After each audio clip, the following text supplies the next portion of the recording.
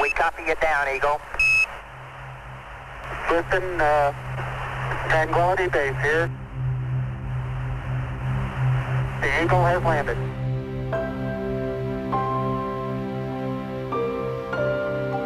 In the summer of 1969, a man bearing a border reaving name walked on the moon. It's one small step for man, one giant leap for mankind.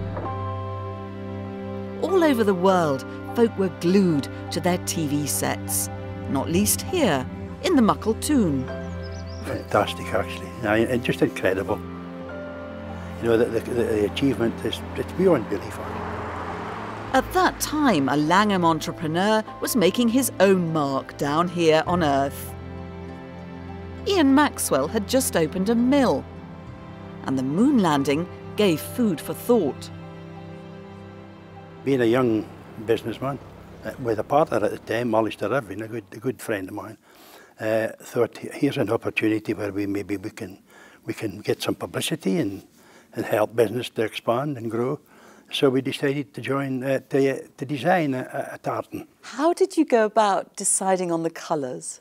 There was a piece of moon rock was on show. It was either London or Edinburgh, and I remember phoning up and asking what the colours were, and they were black, brown, and grey. So that's a bit of a gloomy tartan, isn't it? Tartan. So we artistic expression there. We upped the colours a wee bit. We wanted to add an overcheck in the tartan, and it was red. For the rocket flame was the thought behind that one. So that's where the colours came from. 3 years after the moon landing, and the Lunar Tartan really came into its own. Mrs. Wilkie. Neil Armstrong was on another mission, this time to discover his Scottish heritage. He travelled 4,000 miles to Langholm, ancestral home of the Armstrong clan, where he was given a hero's welcome. Neil Armstrong was made a freeman of the town. He and his wife Janet were showered with gifts, including the tartan, designed to mark that epic journey into space. Thank you, gentlemen. You're welcome. My pleasure in calling this a hometown is the genuine feeling that I have among these hills, and more particularly among these people.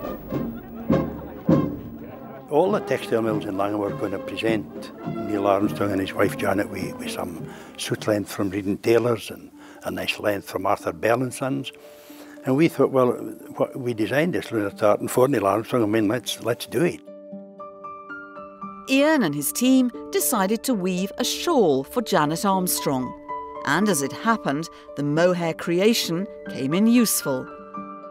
She wasn't too well that day, Janet, actually. She was a bit fluey, actually, and she was feeling cold. And so that's the reason why she actually took out the mohair stole and wore it for a wee bit of heat, actually. She was really cold.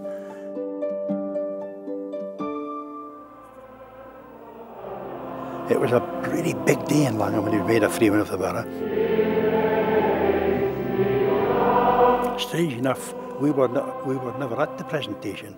We never asked to the presentation. So you made the shawl. We made the shawl. We made the Lunar Tartan, but we were never asked.